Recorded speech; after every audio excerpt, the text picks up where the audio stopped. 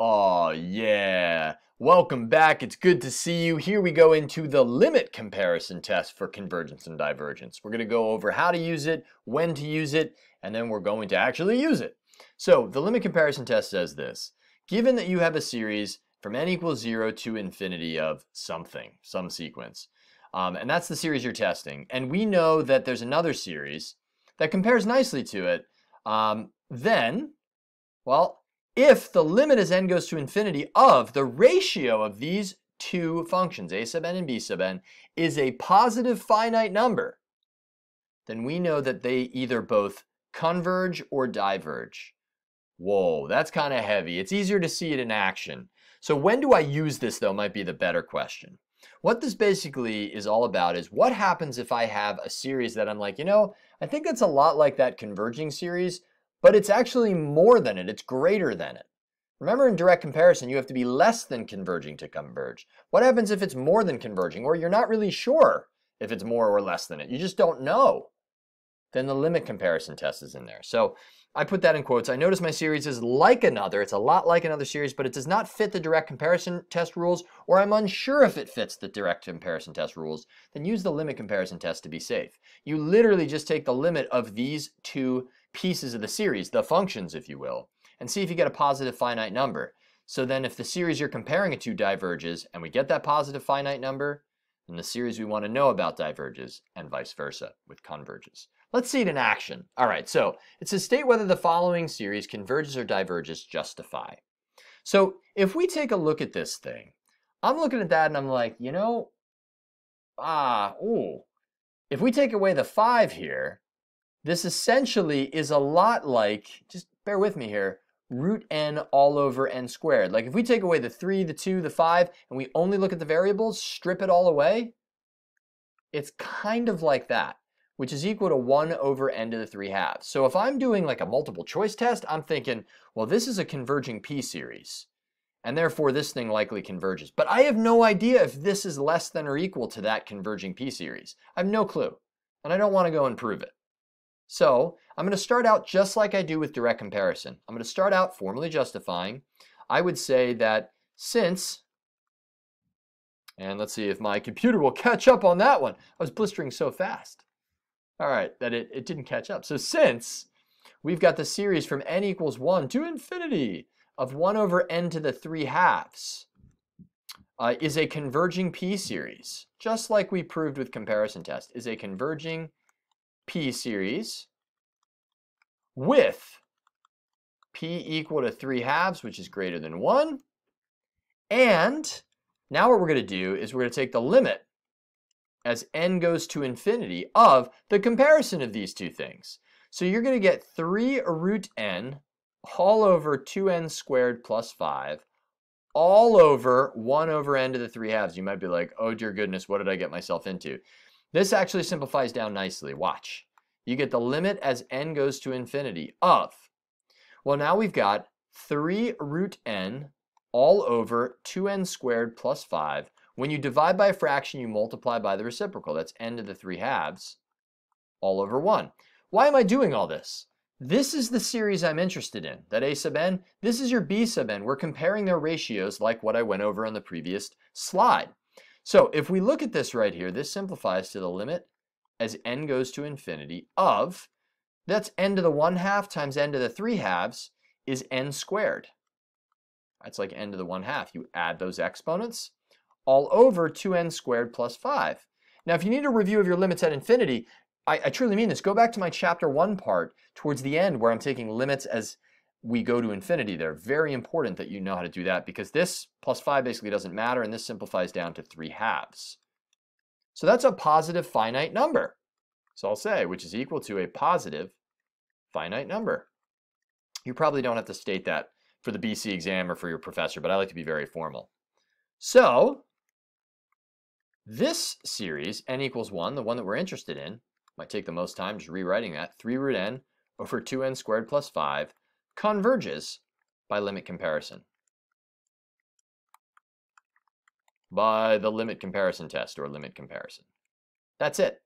So in this one, we sniffed around a little bit. We went, Whoa, that smells like 1 over n to the 3/2. If it's a multiple choice test, I'm saying this thing converges with certainty. But to show it formally, we're saying, all right, you know what? We're going to compare it to this p series that converges, 1 over n to the 3/2. It's a lot like it. So, but we're unsure if this is less than or equal to that. We don't want to find out. So we compare them with a ratio. And as we went out to infinity, we solved out that limit, we got a positive finite number. Therefore, we already said this converges, so too does the series we're interested in by limit comparison. So here are the conditions, just like with comparison test, needing to prove that the thing we're comparing to also converges. That's important. Otherwise, if you're comparing it to something and we don't know why it converges or diverges, or if it does or not, there's no sense in comparing. So we make that comparison, and then we state the test that we used and make our conclusion. So why does the limit comparison test make sense?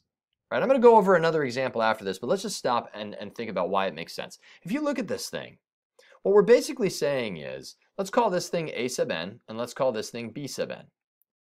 What we found here is that the limit as n goes to infinity, in this particular case of a sub n over b sub n, we took the ratio of them. We took that ratio, we went out to infinity, and we said, you know what? It's going to be 3/2, which is basically like saying 3/2 of converging, or 3/2 times converging as we go out to infinity. We're saying that this thing is a 3:2 ratio compared to this. This we know converges. We don't know what number it converges to, but we know that as the ratio of this thing to that thing goes to some number, it's going to go to a number roughly 3:2 ratio of this thing's convergence. And therefore, 3/2 of converging is equal to converging. And the same goes for diverging, right?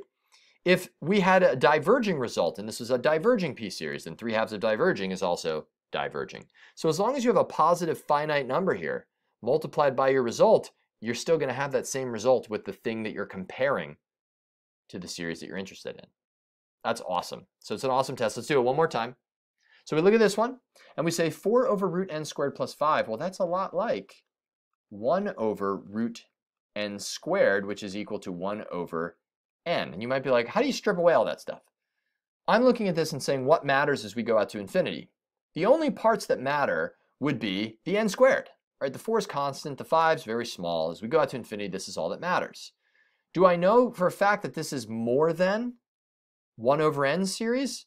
Actually, it might actually be less than it. Might be, I'm not sure.